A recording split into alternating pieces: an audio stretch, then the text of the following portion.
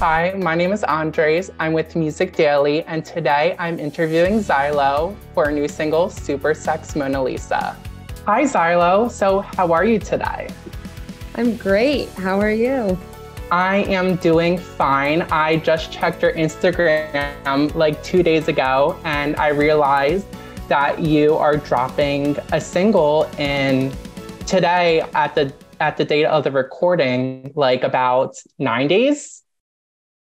Yeah, I'm really excited. I'm putting out the first song from my sophomore album. I wanted to just kind of start off a new chapter, a new era, and I'm really excited for everyone to hear it. Yeah, Super Sex Mona Lisa. Let's just start there. My boobies had my rosary. My dirty talk is poetry. Let's listen to the Beatles come together right now over me. Okay. Probably the most unhinged title of 2023 thus far. What can you tell me about your inspiration behind the title and the creation of the song? So the song is kind of about my body and sexualizing myself and how my body can also be a part of my art. And it's kind of like a topic that I've not really explored before in my music. The song's really like fun and quirky and sexy and stuff like that. So we were just trying to come up with like a title that could kind of represent, like a line in the song that could represent all of that. We were just throwing things out there, and Lee, who wrote and produced the song with me, he was like, what about super sex something? And I just thought it flowed really nice in the song. And yeah, it kind of doesn't really make sense, but also at the same time kind of does. Yeah, no. And I love that you brought up the production, because as an avid listener of your work, I really did sense a shift in your production. And when I was listening to the song, it felt very like blackout Britney Spears clubby, but with like 80s synths and grudge. So can we like expect more of that on your sophomore album? I definitely think so. I want to go kind of for more of a fun, like upbeat vibe, but still like incorporate the dark elements that my previous music has. Britney Spears was definitely an inspiration. And then also The Prodigy. I don't know if you listen to The Prodigy, but we covered one of their songs called Breathe at my show in London. And I just love the way it sounded within the set, within my other songs. And that bridge in the new song, Super Sex Mona Lisa, it's very much heavily influenced by that song Breathe. So listen to it and you'll sort of see the similarities. You went on tour towards the end of 2022, and you made an appearance at Bush Hall in the UK early this year. What is it like touring in this post-pandemic world? It's really, really nice and refreshing, obviously, because we went for so long without being able to do anything. Because it had been so long, I sort of had a different perspective on the shows. And I guess maybe I cared more about it, that I was able to sort of dissect almost every show and take notes on just sort of how the songs reacted within the set, like which ones were people's favorites. And I met so many people after the shows. Like I went and met all the fans, really trying to see like what kind of people show up to my show and who's listening to the music. And I definitely took that information and used it for, going into the second album and how I can become a better artist. Your debut album, An American Beauty, and it's almost a year old. It's 10 months old at this point. After sitting with it for a couple months, what are you most proud of with this album? That this album was sort of the first piece of art that took me a really long time to make. Like it took a year, and I don't think I've ever spent a year doing anything for that long. It allowed me to grow like as a writer and just overall as an artist, especially with my visual art. The music videos I got to direct and like produce. We did a lot of the editing ourselves. I also feel like the album is still being discovered by people, which is really interesting, like because I wrote it almost 2 years ago, and I kind of feel like my life has changed since then, but like there are people who are still reaching out being like, oh, I just bought the album, like, or I just discovered this song. It still has a lot of life left in it. And I'm also wondering, like, is there a track that you go to the most, like, on the album? There's a few songs that I feel like I kind of reference, or I try and just remember the way that it was made. Afterlife is definitely one of my all-time favorites. Waiting for the afterlife to show me a good time, baby. Somebody save me. I just wanna be loved. I like the lyrics in that song, and I feel like it sort of represents me well as an artist. Ride or Die is a song that I always reference when it comes to writing like a catchy chorus. all I wanna do is ride with you.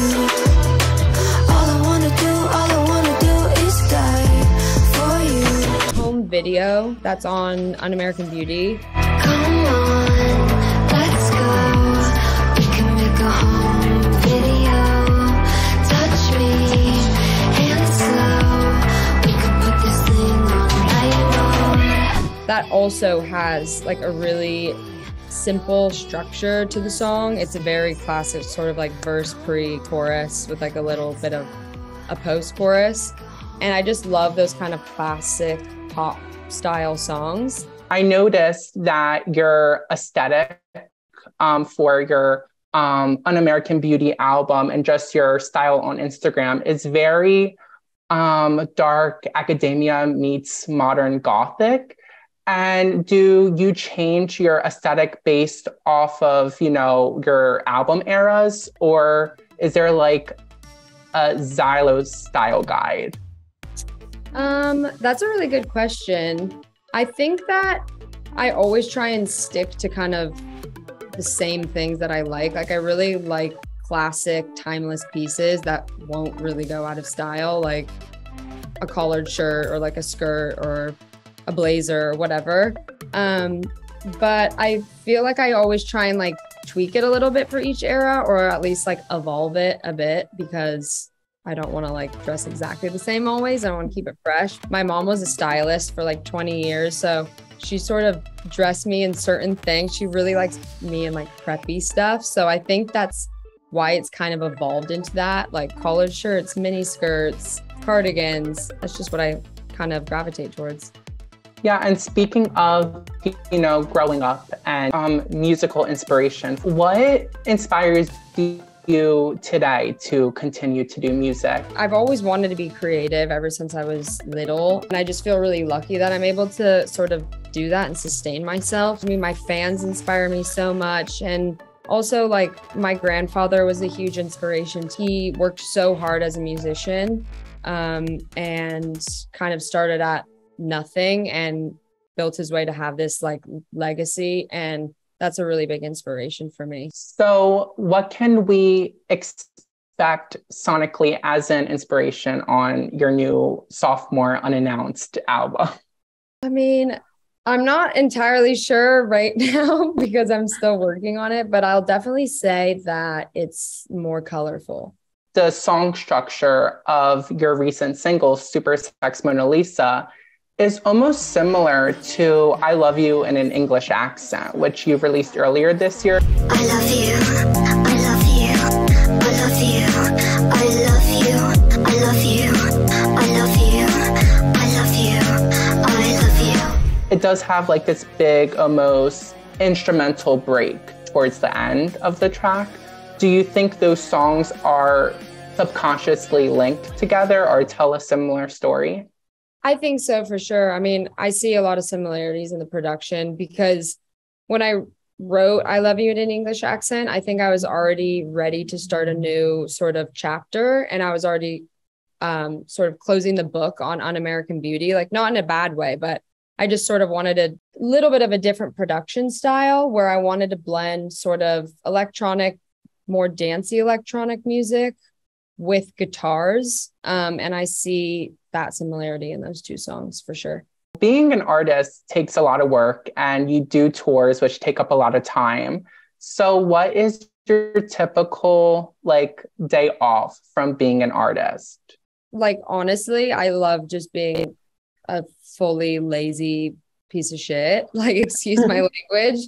That's kind of like my favorite thing to do. I mean, besides going and hanging out with my friends, like I have so many amazing friends and I love, love, love spending time with my friends. I'd say literally laying on the couch and watching like any show, binge watching a show and just ordering an insane amount of rubbish, like Uber Eats. When I'm exhausted, that's kind of all I want to do, you know? Do you have a favorite show that you go back to and binge? Give us a glimpse into the XYLØ life.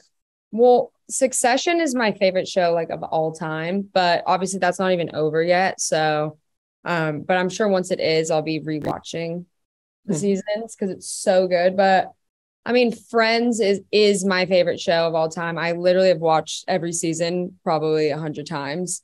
I'm also a really big Love Island fan, so I'll probably be watching that soon when there's a new season. Your friends have, a specific spot in your music, and if so, are there any songs that really are shaped, by your friends and for your friends? Aliens was about my friends because it was like after the pandemic, during the pandemic sort of thing, where everyone was kind of feeling like, what's going on with my life? Like, I don't know how to adjust and sort of get back into this new reality, and we're all feeling a bit sort of lost and confused. We all sort of go through the same things and experience the same things. We're all human, and that kind of like brings us together, and something that we can relate to each other. Hung in the Bag is about someone that I was friends with that like had a really bad drug problem. I can't really think off the top of my head. That's kind of a hard question. I'm wondering who is like your dream collaborator to work with, to have on a track? Sometimes I say Drake because I feel like I love him so much and I feel like our music is so different. And I also kind of feel like he has some of his like sultry, like housey songs, I feel like would be really cool with like a soft vocal on it. And I don't want to go for the obvious, like, oh, Lana, I don't know. Seems too obvious, which I would obviously love to do, but I would probably also not want to do it because I'd be way too afraid. But yeah, I don't know. Where do you envision yourself 5 years, 10 years down the road with, music? Like, where do you want to be? My biggest goal really is to just be able to tour. Like, I really, really like playing shows. I like seeing people in the flesh. So yeah, I mean, my biggest goal is to be playing like bigger rooms and just kind of building up my touring. I see myself releasing like way more music as well. Hopefully more collaborations, and I'm working on a lot of other things on the side as well. So I don't know, building up pretty records and yeah, just growing. And before we close out this interview, do you want to say anything to your fans? I just want to say I love you. That's pretty much it. Short, sweet, simple. Yeah. XYLØ.